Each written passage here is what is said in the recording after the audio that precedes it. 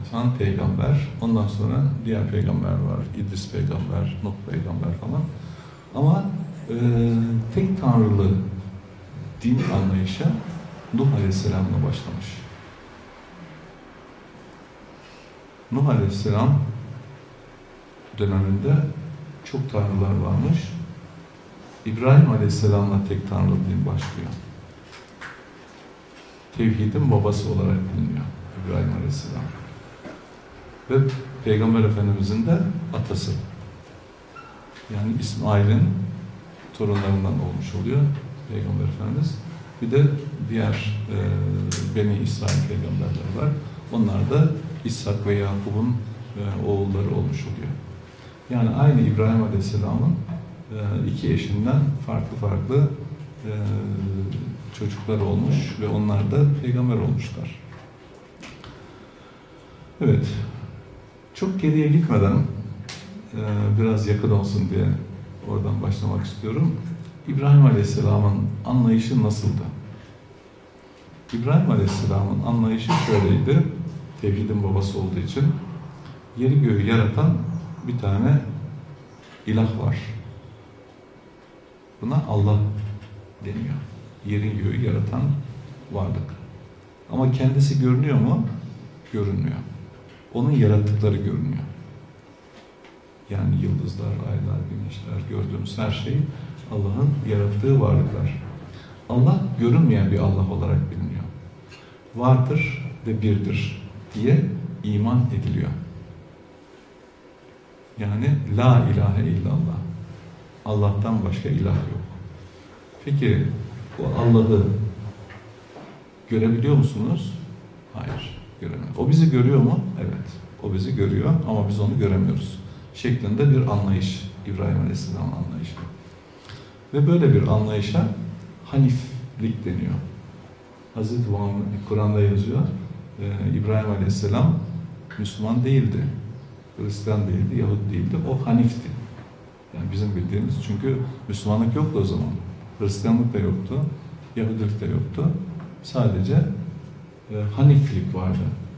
İşte İbrahim Aleyhisselam ilk haniflerden ve ilk Müslümanlardan diye bilinir. Ondan öncesine çok fazla girilmez ve o konuda da çok fazla bir şey bilinmez. Biraz daha geriye gidecek olursak Sümerler karşımıza çıkıyor. Sümerlerin tanrıları karşımıza çıkıyor. Sümer tanrıları olarak bilinenler de Anunnakilerdir. Enlil, Enki, Ninurşak falan gibi bilinen tanrılar. Onlara tanrı deniyor. Halbuki bizim bildiğimiz bunlar cinler. Yani bizim bildiğimiz cinlere İbrahim Aleyhisselam'dan önceki kişiler hep tanrı demişler. Neden tanrı denmiş? Tanrı denmesinin sebebi ömürlerinin çok uzun oluşu. Yani bunların ömürleri yaklaşık 400-500 bin yıl var. Çok uzun yaşıyorlar. Ve aynı zamanda çok böyle büyük, iri yarı yapılı, 3-4 metre boyunda, hatta kanatları olan değişik türler. Ve bunlara tanrı denmiş. O zaman tanrı denilen varlıklar eskiden çok tanrılı dönem derlerdi ya. Tanrılar ve tanrıçaların olduğu dönem. Tanrı var, tanrıça var. Erkek dişilikleri var. Bizim bildiğimiz uzaylıların da erkekleri, dişilikleri var. Cin dediğimiz bunlar.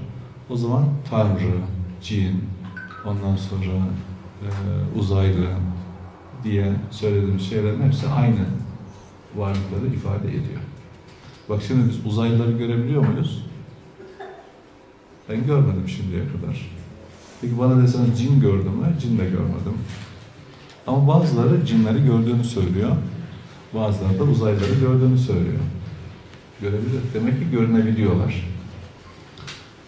Hatta şu anda uzaya götürüldüğünü, orada bir takım işlemler yapıldığını, sonra tekrar gene buraya getirdiğini söyleyen çok insan var. Şimdi bunlara sen yanlış söylüyorsun, yalan söylüyorsun diyemezsin. Adam yaşadığını söylüyor. Onun için hani Peygamber Efendimiz'e de diyorlar ya, sen bunu yapmış olamazsın. Yani Allah'ı görmüş olamazsın falan. Hazreti Ebubekir diyor ki bunu o mu söylüyor? Evet o söylüyor. O söylüyorsa doğrudur diyor. Yani birisi bir şeyi yaşamış ve bunu anlatıyor. Ama illüzyon, halüsinasyon, ama gerçek bilemeyiz ama bunları anlatıyor. Ben cinleri gördüm diyor, uzaylıları gördüm diyor. Görmüştür, olabilir, olamaz diye bir şey yok. Neden? Çünkü bunlar zaman içerisinde öyle bir gelişmişler ki görünmez hale geçebiliyorlar. Bak ben şimdi görünmez hale geçemiyorum. Daha henüz o noktaya gelemedik. Ama bazı kişiler var mesela bu şeylerden, Evliyaullah'tan bir anda birçok yerde görünebiliyor. Bir anda var oluyor, bir anda yok oluyor. Mesela Hızır Aleyhisselam için anlatırlar ya, şöyle konuşursun, döndüğünde bir varmışsın, yok olmuş adam. Demek ki ileriki seviyelerde bizler de böyle istediğimiz zaman görünür, istediğimiz zaman görünmez hale geçebiliriz diye düşünüyorum. Bunu birileri yapabiliyorsa biz de yapabiliriz. Ama ömrünüz yeter mi, yetmez mi? Orasını bilmem ama bu ömürle de alakalı bir şey değil. İnancımıza göre ölüm diye bir şey yok. Sadece bir boyut değiştirme var. Boyut değiştirdikten sonra herkes ölümsüz hale geçiyor ama görünmez hale geçiyor. Göremiyoruz. Babalarımızı, dedelerimizi, nelerimizi, yakınlarımızı, ölenleri göremiyoruz artık. Peki onlar bizi görüyor mu? Evet, görüyor. Onlar bizi görüyor ama biz onları göremiyoruz. Ne oldu? O zaman bizimkiler cine döndü. Onlar da görünmez hale geçtiler. Evet, nereye gittiler? Bilen yok.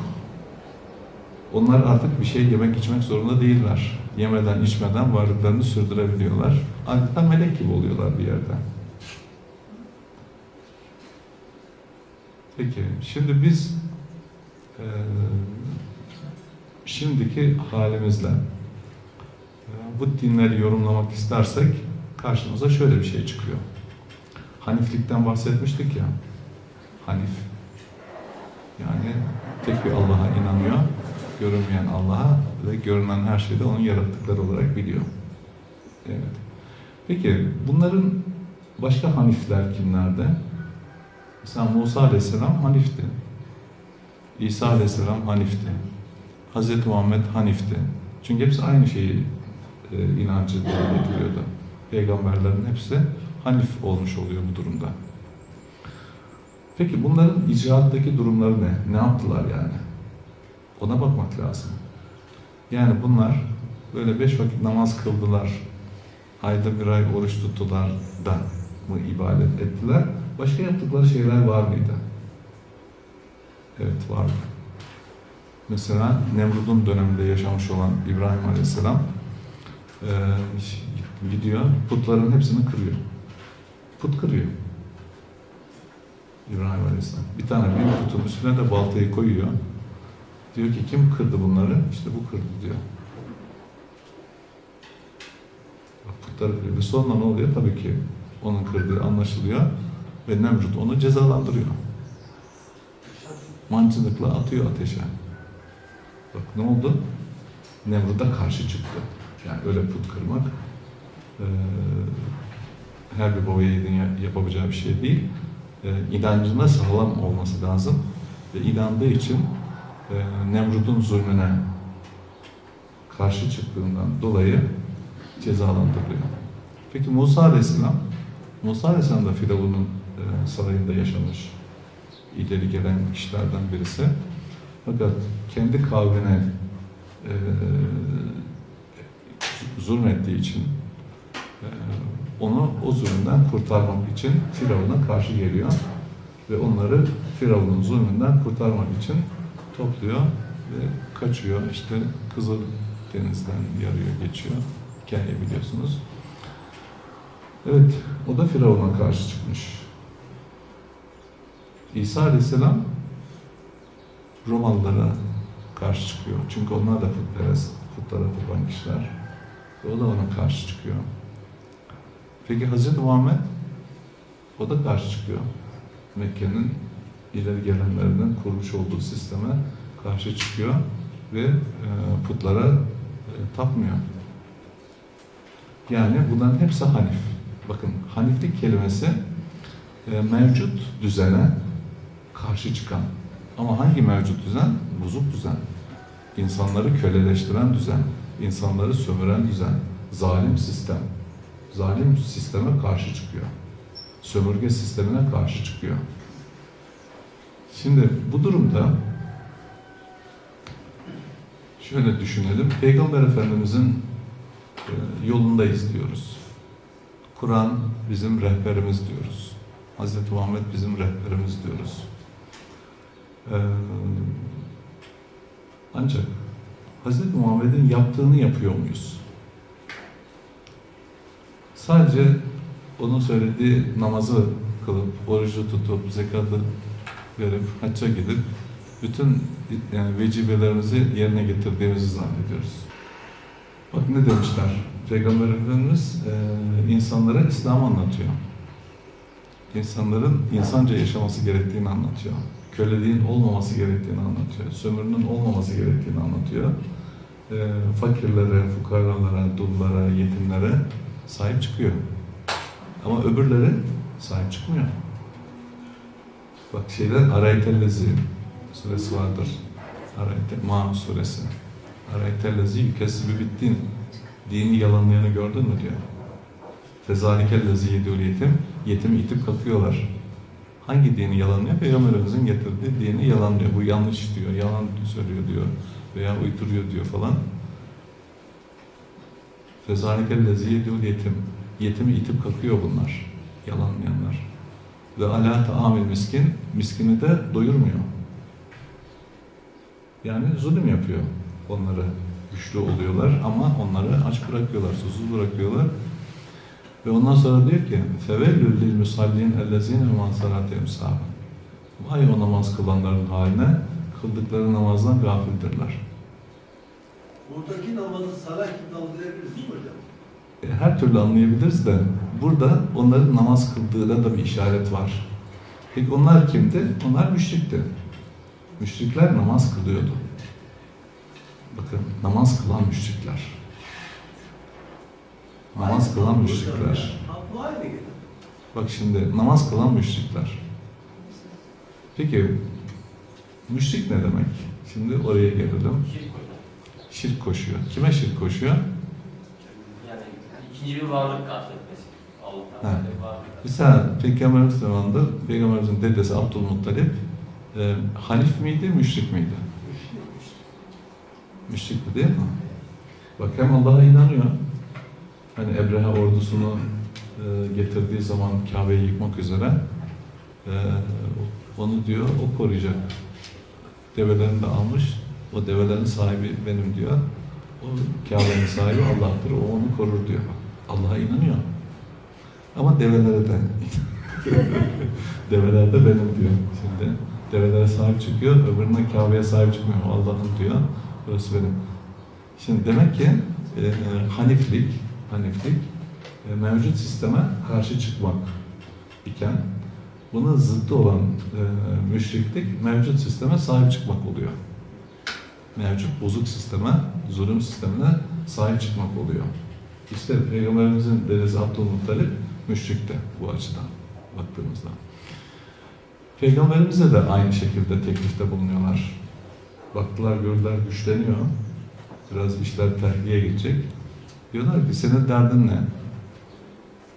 Yani sen başkan mı olmak istiyorsun? Gel başkan yapalım. Mekke'nin başkanı ol. Başka ne istiyorsun? Para mı istiyorsun? İstediğin kadar para verelim. Kadın mı istiyorsun? İstediğin kadar kadın verelim. Ne istiyorsun yani? Söyle. Sistemin başına geçmeyi teklif ediyorlar. Hangi sistemin? Bozuk sistemin. Sömürü sisteminin başına geçmeyi teklif edince ne diyor Peygamberimiz? Bir elime güneşi, bir elime ayı verseniz ben bu davada vazgeçmem diyor. Kabul etmiyor yani. Peki, şimdi bugünkü sisteme bakalım. Bugünkü sistem bir zulüm sistemi mi? Dünyada olan sistemden bahsediyorum. Zulüm sistemi. Bu zulmü kim yapıyor? İşte zamanında 2 tane bomba atmış Japonya'ya ve herkes teslim olmuş. Ne derseniz yapalım demişler artık. Yani çünkü bize de bomba atabilir diye korkuyor. korkudan teslim oluyorlar. Ve biz de ne yapmışız? NATO'ya girmişiz. Amerika'nın güdümüne girmişiz. Amerika'nın parasını dünyanın rezerv parası olarak kabul etmişiz. Yani onların parasını kabul ettiğin zaman sen onun sistemini kabul etmiş oluyorsun. Ve şu anda bütün şeyler, sistem, bankalar, ne bileyim, politika, siyaset, şunlar bunlar hepsi onların istediği şekilde yürüyor. Onlar nasıl istiyorsa öyle oluyor. Yani biz belki zannediyoruz ki şunu biz seçtik, bunu biz seçtik. Halbuki sen seçmedin, yani onlar seçti. Zaten hangisini seçersen seç, onların seçmiş olduğu olacak. Yani zaten insanlar bilmiyor. Dolayısıyla şu anki sistem, kapitalist sistem, sömürü sistemi insanları bu hale getirdi. Şu anda bütün dünyadaki devletlerin, milletlerin bu zalimlere, dünyayı sömüren küçük bir azınlığa yaklaşık 370 trilyon dolar borcu var. 370 trilyon dolar. Aklınızda tutun bunu. Peki ne kadar piyasada dolar var? 9 trilyon veya 10 trilyon dolar daha doğrusu. Evet, bütün bankalardaki ve insanın elindeki dolarları toplasak ve borcumuzu ödeyeceğiz diye versek 370'ten 10'u çıkar, 360 trilyon daha borcum var ama böyle bir dolar da yok. Ödeme şansın yok yani. Ve bizi bu şekilde borçlandırmışlar. Peki, Peygamber Efendimiz zamanındaki durum neymiş? Kısaca oraya bakalım. Peygamber Efendimiz zamanında biliyorsunuz kızları dirileri toprağa gömerlermiş, işte cariyelik sistemi var, kadınlar parayla alınıp satılıyorlar falan, bir sürü zulüm sistemi var. Şöyle bir hukuki uygulama var o zamanlar. Mesela bir kişi birisinden borç aldı. Mesela şimdiki rakama göre diyelim 10 milyon lira borç aldı ve bunu işletecek ve onun borcunu ödeyecekti. Ama ödeyemedi. Ya kervan soyuldu veya da zarar etti falan, borcunu ödeyemedi. İşte borcunu ödeyemediği zaman kime borçluysa onun kölesi oluyor. Artık onun her dediğini yapmak durumunda kalıyor. Kadınlar, eşleri, çocukları aynı şekilde onlar da köle olmuş oluyorlar. Ve kölelik sistemi böylece doğmuş oluyor. Yani daha önceden hür, çalışan, zengin olan birisi köle olabiliyor. İşte öyle köle olunca artık hayatının sonuna kadar köle olarak kalacağı için kendi çocukları da köle olacak. Onun için o çocuklar köle olarak yaşamasın diye onları küçükken öldürmek durumunda kalıyorlarmış. Bu firavunlarda nasıl kurtuluruz hocam? İşte şimdi onu anlayacağız. Bu firavunlar kimdi, neydi, onların ne olduğunu, ne olmadığını bilirsek kurtulma yolları da belli olacak. Yani firavunlar sadece Mısır'da olan firavunlar değil, bugünkü firavunlar var. Bugün belki o firavunlardan daha zalim firavunlar var. Yani o zamanki firavunlar kaç kişiyi çalıştırıyordu? Sayı olarak tam bilmiyorum ama şu anki firavunlar 8 milyar insanı çalıştırıyor. Yani bu kadar büyük bir nüfusa ulaşılmamıştı hiç. Bunları çalıştırıyorlar ve kendileri dediğim gibi dünyayı borca sokmuş. Peki şimdi düşünün, siz mesela bir yerden kredi aldınız, bankadan kredi aldınız ve ev alıyorsunuz. Daha sonra ipotekli olduğu için borcunuzu ödeyinceye kadar parayı çalışıp kazanıp veriyorsunuz. Ondan sonra ev sizin oluyor. Eğer ödeyemezseniz ipotekli olduğu için el koyuyor ve satıyor. Şu anda da bizler artık o borcumuzu ödeyebilecek durumda değiliz bütün insanlık olarak. Ve onlar da bizim bütün malımızı, mülkümüzü hepsini aslında kendilerine ait olarak görüyorlar. Onun için 2030 yılına kadar hiç kimsenin artık gayrimenkul olmayacak. Herkes kiracı olarak yaşayacak. Ama mutlu olacaklar deniyor. Bak şu anda biz evimiz var, barkımız var, mutlu değiliz. Evimiz, barkımız olmadığı zaman mutlu olacakmışız. Aslında dedikleri yanlış da değil, biliyor musunuz? Bizi mutsuz eden bu ev Araba sevdası. Onlar da köleleştiriyor. Şimdi tabii senin ev almana onlar yardım etmişlerdi, kredi vermişlerdi. Sonra sen çalıştın, o parayı ödedin. Peki onlar çalışarak mı bu parayı kazandılar, verdiler? Hayır. Olmayan bir parayı verdiler sana kredi olarak. Senden de çalışarak alın teriyle kazandığın parayı aldılar. Ve şimdi düşünebiliyor musunuz? Sizin alın terinizle kazandığınız paraları tekrar elinizden alacaklar. Varlığınızı, mülkünüzü elinizden alacaklar. Ve şu anda da hiçbir kimse buna karşı çıkamıyor. Devletler bile aciz durumda kaldı. Hatta şu anda Amerika'nın bile 31,4 trilyon dolar borcu var bunlara. Küçük bir azınlık bunlar. Yani topu 2000 kişi ya var ya yoklar. O 13 aile deniyor ya, işte bunlar dünyayı bu hale getirmişler. Teşhis doğru. Bunlar da buna itiraz etmiyorlar, kabul etmiyorlar. Ve açık açık da ne yapacaklarını söylüyorlar. Ve bak bu kadar insana 2 yıl boyunca evlere hapsettiler. Halbuki böyle bir şeye gerek yoktu. Ve onların yapmış olduğu aşılardan dolayı bugün ölenler daha çok. Ve hatta Avrupa'da hangi ülkeydi bilmiyorum, tazminat davası için Almanya'da tazminat ödüyor bundan dolayı. Şimdi insanlar artık bunların farkına varması lazım. Ve bunların hegemonyasının sona ermesi gerekiyor. Peki böyle bir durumda ne yapacağız? Peygamberimizin yaptığı gibi mi yapacağız? Yoksa müşriklerin yaptığı gibi mi yapacağız? Bak, Peygamberimiz ne yapmış? Kabul etmemiş. Böyle bir sistemin başında yer almayı kabul etmemiş. Sömürü sisteminin başında yer almayı kabul etmemiş. Yani sistemin dışına çıkıyor. Sistemin dışına çıktığı için sisteme meydan okuyor ve dolayısıyla da ölümle tehdit ediyorlar. Artık belli bir zulüm de yapmaya başlayınca hicret etmek durumunda kalıyorlar Medine'ye. Hatta orada da boş bırakmıyorlar. Arkasından gidip orada da onları taciz edip savaşlar oluyor. Betir Savaşı, Uhud Savaşı falan. Evet, kolay değil.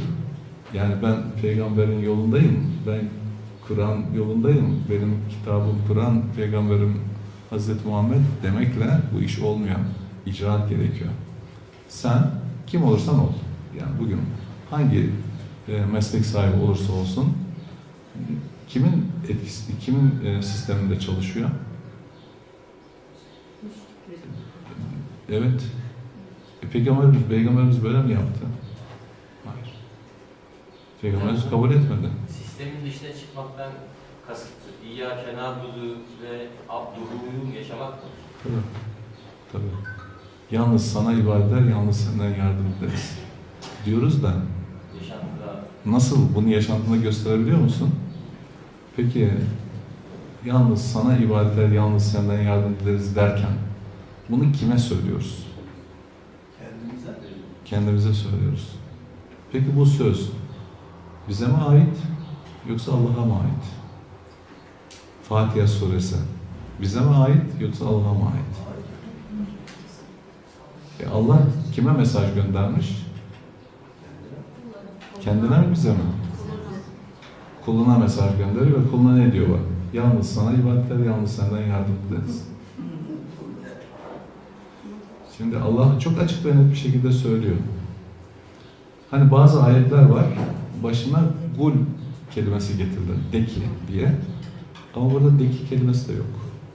Direkt kendi sözü yani. Yalnız sana ibadet eder, yalnız senden yardım dileriz. Bunu kim söylüyor? Kime söylüyor? Söz Allah'ın sözüyse kime söylüyor? Allah kendi özüne söylüyor. Seninle hiç alakası yok yani. Peki Allah gücü kuvveti nereden alıyor? La havle ve la kuvvete illa billah. Bak.